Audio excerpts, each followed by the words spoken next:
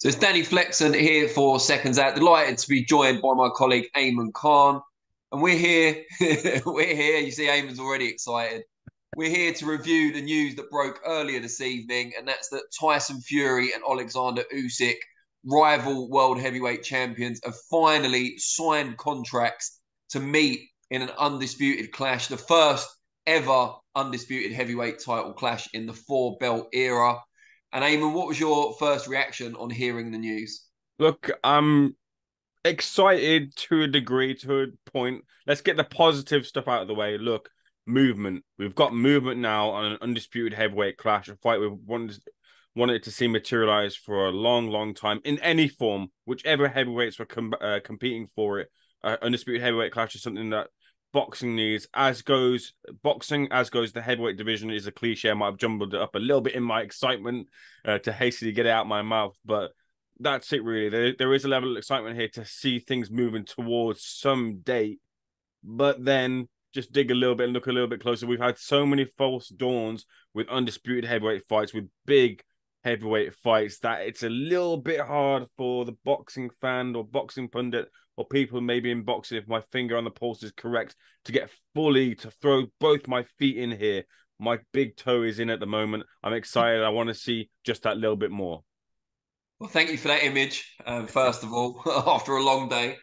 But yeah, I mean, I think the fact that obviously I've got doubts as well. I'm not a complete idiot, but having seen it tweeted out, posted out by not just Queensbury, but also Alex Krasuk, the promoter of Oleksandr Usyk, that gives me some reassurance that it's not, as some people have claimed, a publicity stunt to help increase interest in Fury's fight with Francis Ngannou at the end of next month.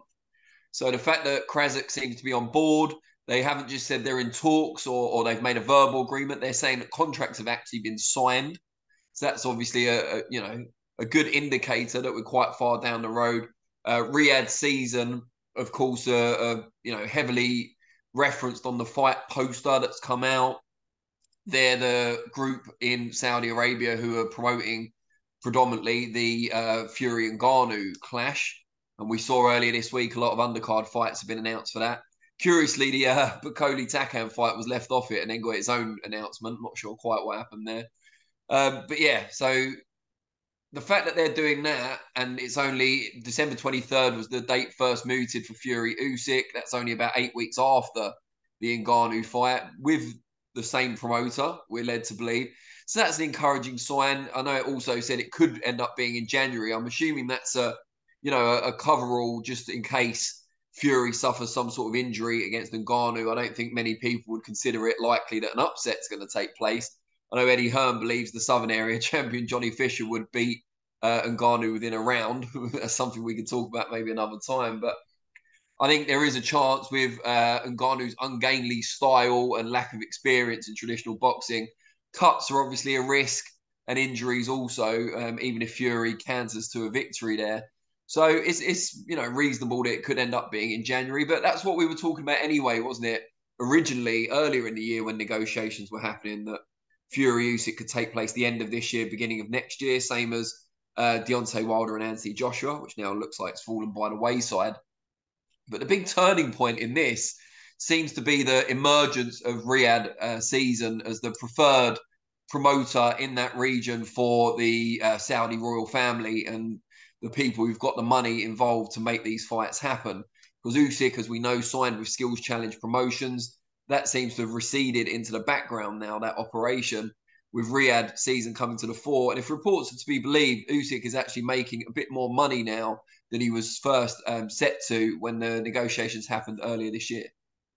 Yeah, no, that's great. Let's take that from the top on what you just mentioned there. Great to see two fighters as well. Look, that was a big bone of contention, maybe more so from Tyson Fury's side or whoever's side, depending on what narrative you're following here. But money was an issue in terms of the part and what was being dealt out for an undisputed heavyweight fight. It came down to, at one point, Usyk said, "Look, I'll take 30% and let's get this fight going." And then all of a sudden, the fight didn't happen. But look, I remember speaking to Ross Amber and he said, "Look, if we're going to make the fight, it's going to happen." It now seems like the fight is going to happen. But look, if both fighters are making what they've agreed to get in look, an area which can provide the money right now to get this over the line.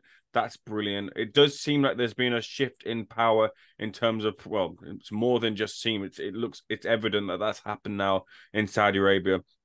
Consequences are, look, unfortunately, one business, like you said, falls to the wayside. Another business takes over, and we get the fights that we're looking to get. So, as a boxing fan, you're pretty happy about it. And look, as this Riyadh season, like you mentioned, kicking off with the Fury and Ngannou to maybe capturing some casual audience, and then ending with all those eyes, hopefully, still on Tyson Fury, if, which is not a big if, he comes through Francis Ngannou. Then he's going straight into that fight with Oleksandr Usyk, and a big moment for boxing fans and combat sports fans. I'm looking forward to interviewing Frank Warren at some point and just asking him what the current situation is with Daniel Dubois' appeal to the WBA for an immediate rematch with Oleksandr Usyk. I can imagine the kind of determination to secure that rematch may well have diminished somewhat now this news has been announced, and I imagine the narrative may also change about just how well Dubois did and how flawed Usyk was apparently in that performance. But jokes aside, I mean, yeah, it's a mouth-watering fight and one we've wanted for a long time. Both undefeated. You could argue in both cases that perhaps they shouldn't be. I know Tyson Fury against John McDermott, steeped in history now, but you know, anyone who's watched that fight, I think, would agree that Fury got the fortunate end of the decision that night. And then you've got Usyk, what happened with Dubois. But aside from that, we haven't seen Usyk particularly close to losing. I know Maris Bridis pushed him close. But this is two guys at the very top of their game right now. They've proven themselves to be number one and number two, whichever way round you have it, in the heavyweight division. Usyk, of course, former undisputed cruiserweight champion as well. And Fury, just with his size and unique skill set for someone of that stature as well. It's such a unique challenge for any heavyweight out there, but particularly a smaller guy who's come up from cruiserweight, that the intangibles make this fight even more attractive than the bare statistics. And yeah, I can't wait. Yeah, no, I can't wait either. It's a fight that kind of excites, and I think I've certainly already flip-flopped in thinking as to who I'd favor in the fight, and I'm sure I will until I have a certainty of a prediction on fight night, which usually comes to me. I might even stick by this rule that I go by, which is whenever a big fight like that is made, I might forget predictions. I might just go and enjoy the fight. What a weird concept, enjoying a fight. What are you talking about? Thanks. Crazy talk. Yeah, I'll dash that out of my mind. But look, yeah, no, it's an undisputed fight as well, in which we're seeing, I think you said this here, the consensus number one and number two, not like, Deontay Wilder, who's knocked out loads of opponents and could have, foreseeably been in this position fighting another person in the heavyweight division for that crown. This is the creme de la creme. This is the elite in the business, vying out for the title. And I think whenever you've got that in the mix as well, when boxing fans, when hardcore fans, when the casuals all mix together for an event like we saw with Spence and Crawford, it can only hopefully deliver. Yeah, and I favour Fury to win the fight. If I had to pick, I would pick Fury to win. But it's not one of those fights where I look at Usyk and say, well, I can't see any route to victory for him. I can easily see paths for either man to win this fight. You know, I can see Usyk darting in and out, frustrating Fury, catching him with his faster hands. You know, Fury has fast hands for a heavyweight, but overall, Usyk has the faster hand speed. And I could see him frustrating Fury and outworking him, certainly, to a points decision. I don't see him stopping Fury necessarily. But then on the flip side, I could see Fury easily kind of imposing his size, his strength, his length as well, at the risk of, sounding strange with that one. But, his long shots, picking Usyk off on the way in. And then when he does make his way past those long levers, leaning on, wrestling him around, sapping his strength. And I think stylistically, as I said earlier, I think the stature and the style of Fury poses a challenge for any heavyweight out there. And even any heavyweight throughout history, I think, because of that unorthodox style and size. But I think Usyk particularly will not have had any experience of someone of that nature and stature as a cruiserweight, or so far at heavyweight. Whereas I think Fury, pretty much everyone he fights is going to be smaller than him, perhaps more nimble and more agile as well. So it might be a bit more of an unknown quantity or something he's not used to, unaccustomed to for Usyk than it is for Fury. But I could see a case for both men winning, not both men winning, either man winning, or even a draw, of course. I'm sure that'll be decent odds with the bookies. It usually is. And would set up a lucrative rematch. Not saying the fix is in or anything, but you never know. But yeah, I would pick Fury to win, but it wouldn't shock me if Usyk pulled it off. And we are going to get an undisputed number one in the division. And there's the history of it being the first four-belt undisputed heavyweight champion. But it's more the fact that we will get an undisputed number one heavyweight, probably for the first time since what? Lennox Lewis, perhaps? And I think that's something to be applauded. Yeah, I don't know if this is a sign, by the way, because I'm pretty sure Usyk used to go by the moniker of the cat, right? And there's a cat currently meowing outside my window. Maybe that's a sign of something, an omen, as it were. I don't know, is it your cat? No, it's the neighbor's cat. It's the neighbor's cat. So, but shut yeah, the cat out the window so you can do this video. that's right. But yeah, no, look, I know when it comes to Tyson Fury and you're kind of mentioning about the stars that they faced before, and you can dig out a Tyson Fury quote to suit any argument that you want to make because he's said so much in the past. But I'm pretty sure Tyson Fury has said in earnest that Steve Cunningham is someone who gave him real problems, and a cruiserweight who I wouldn't say was the most agile, but he was smaller than him, had a bit more agility about him, gave him some looks to think about, and put him on the canvas. And I think that's what we're looking at to the highest level in the sport right now in Oleksandr Usyk, from that cruiserweight division, from a good skilled background, who has multiple looks in his arsenal, has heart, has courage, and can pack a punch as well. It doesn't take too much for Fury to go down. We've seen that beforehand. It can take a big wallop as well too, but he's risen up from that as well. The question marks are definitely more around Oleksandr Usyk, and some might argue this is kind of his real acid test in a way at heavyweight. If you really want to be hypercritical about it, but maybe fair enough on it. But if he passes passes this test against Tyson Fury, then we're looking at an all-time great here. We might have been looking at, I think, probably looking at that with both of them if they do win the fight. So yeah, look, at very intriguing. This is one of the things where you start getting excited and you want to keep building, and then maybe the rug gets pulled at some point because something else. The guy who lands a haymaker, back at square one again. So I'm trying to keep myself, a little bit reserved with it. But yeah, no, look at. Hopefully this does land. I just want to ask you quickly, Danny. Like, Tyson Fury's always kind of maintained that he won't get the credit he deserves for beating Oleksandr Usyk because he's a middleweight. All the kind of cliches that Tyson Fury's rolled out in the past, he won't get the credit for that. I disagree completely. The hardcore boxing fans will definitely give him the credit. Will the wider audience give him the credit if he wins, as he plans to do so? I mean, he hasn't done himself any favours in that regard by disparaging Usyk so much in the last few months, maybe even a year now. I think, he's done that for a reason in terms of negotiating power, but now it could hurt him in terms of legacy and reputational damage after the fight if he does win. Because the casual audience, which is the one Fury appeals to most of all, has been force-fed regularly over a period of time. Usyk's a middleweight. Usyk can't punch. Usyk's not on Tyson Fury's level. Usyk hasn't got as good a resume as Tyson. It's on and on. And whether you agree or disagree with those statements is irrelevant. If that's what Fury's telling his audience, then that's what they're going to believe. And there might have to be a real kind of restructuring of that narrative in the next 8 weeks or 12 weeks. But I think from the hardcore fraternity, certainly he'll get the credit, because who else is out there that Tyson Fury can beat? Like, he's beaten Klitschko on away soil. He's beaten Wilder on away soil.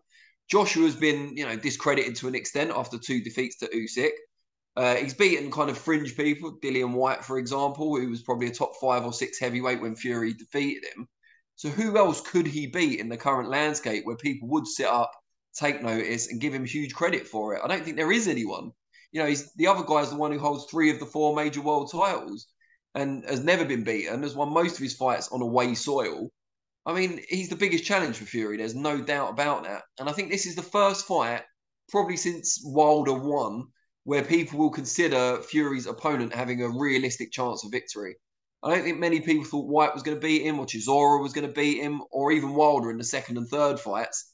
But I think this is the first time where there's people already predicting an Usyk victory, and that in itself shows that Fury deserves a lot of credit if he comes through. Yeah, I agree with you as well. And I think just to add to what you said there, I think at one of Joshua's highest points, obviously before the Ruiz fight, and then taking on Oleksandr Usyk for the first time round, a lot of casuals will have tuned in for that fight. A lot of casual fans will have watched that fight. So they'll have seen and become acclimatized to him against Chisora as well. Let's not forget that one. They'll have seen him fight Chisora, who's a fan favorite in the UK. They'll have seen him fight Anthony Joshua, who's carried boxing for the past decade or so in the UK. And they'll have seen him beat him as well, which is the most important part. So I think Tyson Fury should in fact get the credit from the wider boxing audiences should he get the victory. I don't think that is much of an issue. That must have been, like you mentioned there, a bit of a bargaining chip. But yeah, like you said, definitely have to be of a switch of narrative heading into this one to partially build back up the fight. And kind of a reverse question, or the flip side of the coin, if Usyk defeats Fury, does he have a strong case to then be pound for pound number one? Uh, hmm. I think so. I think so. I would. I wouldn't look to what to take the achievement away from him. You'd argue saying, well, I want to see it still see him in what a fight with Deontay Wilder, which is a fair request. I want to see him maybe take on one of his mandatories or something like, or defend against someone rather than Tyson Fury, which might be a fair request too. But when you think about it, or at least when I think about it, would I be picking Usyk against Deontay Wilder? Yes. Would I be picking Usyk against any of the other heavyweights if he's beaten Anthony Joshua or a Tyson Fury? Yes. So, and I'd pick him quite favorably in those fights. So I think he'd be a betting favourite with the bookmakers against anyone bar Fury. that's right. Yeah. So I certainly would be handing out that credit, but there would be I can completely see there being a lot of detractors saying, no, you have to come through this fight, that fight to get that status. Definitely. I get that point. Yeah, it's a tricky one. A lot of people don't like to see heavyweights in the pound for pound ranks at all. But I think Usyk, if he's dominated two divisions, which if he beat Fury, he would have dominated cruiser and heavy, become undisputed at both. I mean, obviously, if Jamel Charlo pulls off a massive shock at the weekend and becomes undisputed in two divisions simultaneously, I mean, that's a pretty strong case as well. And then we've still got Crawford coming off a huge win over Spence. But yeah, I think Usyk deserves to be considered right up there, top 10 now. But I mean, if he beats Fury, I think it's hard to see past him as number one. Couple of points as well, or at least one that's striking in my mind that I want to mention. I wonder if strictly is there a rematch clause in this fight? Now it would make sense that there would be maybe on the Fury A side being Tyson Fury, but maybe there's one where they've agreed to do a 2-fight deal. I want to know if that's the case here. Is there a rematch clause here? Well, that was what kind of reportedly derailed the talks last time out, wasn't it? Ultimately, there was a lot of things that they were, unsure about, but that was the final straw, if you like. And Fury demanded the rematch clause be taken out quite late on in negotiations, or at least half of that rematch clause. You would think there would be one on Fury's side, even if he doesn't want it. You'd think the people who work with him would ensure his interests are protected in that way. If Riyadh Season are the lead promoters on this, you don't know how much power Usyk has in the negotiations, despite having those three belts. But yeah, you would hope there's a rematch clause just in case the first fight ends contentiously or controversially, or if there's a draw and we don't get an undisputed champion. That'd be a shame after all the build up to not make history in that way. So yeah, I would hope in this case, I'm not always in favour of rematch clauses, but in this one, I would hope that one exists. No, I hope so. Well, I'll throw another question at you as well, Danny. Just while we're spitballing about it, would you would you call Tyson Fury's potential victory over Alexander Usyk a greater win than his victory over Vladimir Klitschko? Oh God, no, probably not. In terms of kind of stature, it is because he'd been the first undisputed heavyweight champion of the four belt era. But no, I don't think so because it was on away turf. This will be on neutral territory. Klitschko had been undefeated in however many years. He was a dominant force at heavyweight rather than a former cruiserweight. He was seen by many as being unbeatable. I know a lot of people now like to rewrite history and say, oh, he was clearly on the slide when he fought Fury. But I think in the fight previous, he'd fought Kubrat Pulev and pretty much destroyed him. So I mean, he wasn't looking too shabby. Fury, yeah, he was an underdog. He did it on away turf. He'll be going into the Usyk fight as the favourite. So I think it's very different in terms of the kind of mental aspect of it and how much he had to overcome. And I even think the first Wilder fight, if the decision had gone his way, that would have been a huge victory as well on his resume, simply because of where he'd come from, how much weight he'd put on, the issues he'd had in his time off, mental health and drugs and everything else. To come back from all of that and then do what he did against Wilder.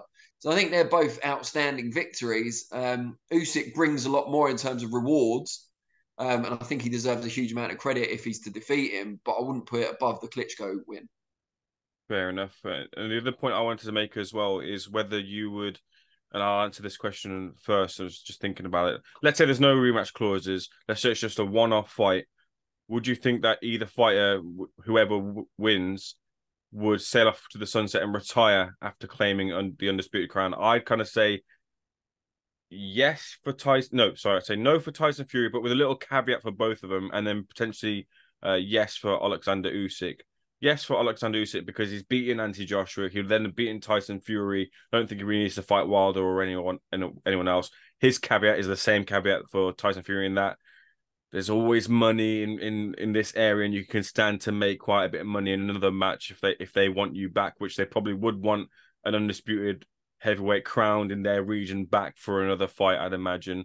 And Tyson Fury, no, I don't think so. I don't think he retires if he beats Oleksandr Usyk because I genuinely think that he wants to do that anti-Joshua fight. I think he wants to give that fight to the fans. I think he does want to do it, and of course the money involved too in that fight.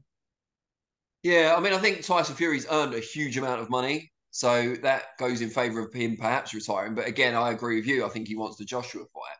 I think with Usyk, he hasn't earned money commensurate with his talent and accomplishments yet. I think when they signed with Skills Challenge, he probably thought that was a step in that direction.